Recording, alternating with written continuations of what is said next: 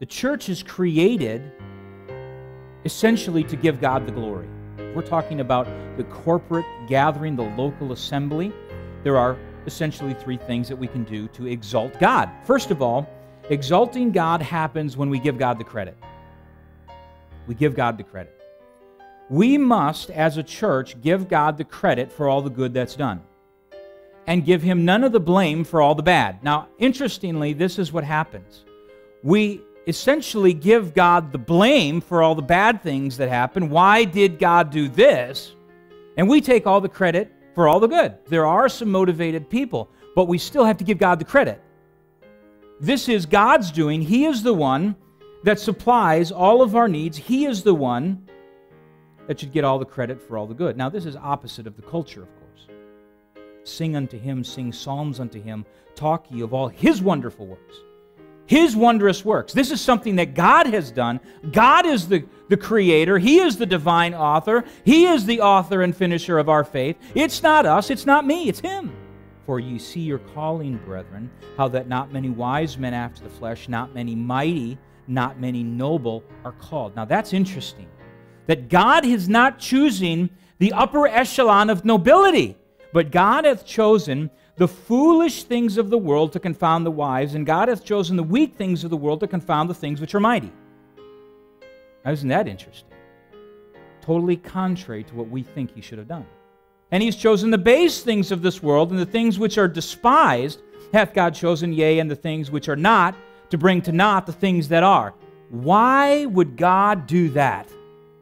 Well, verse 29, that no flesh should glory in His presence. Now that's pretty profound. The reason that God chooses the people He does to accomplish His will is because He doesn't want anybody saying, I did it. Secondly, we exalt God by being a distinct people.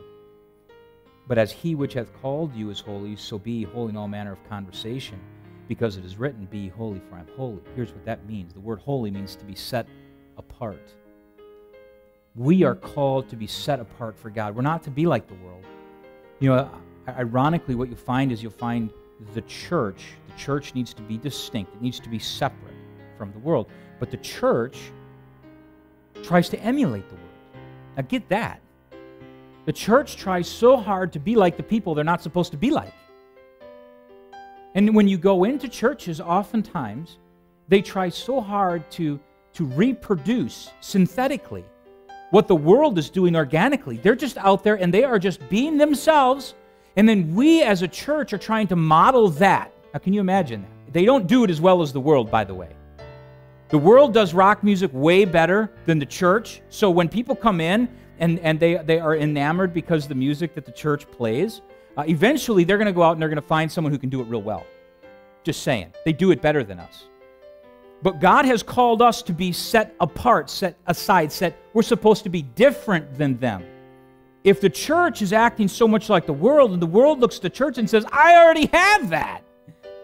We're not enticing them at all. It's when they come over here and they say, you know, I knew something was different. Your speech was different. Your songs are different. Your attitude is different. Your perspective is different. I want that. We don't want what we have. We want what we don't have. God has called us this way. And thirdly, we exalt God by giving Him the preeminence. Preeminence.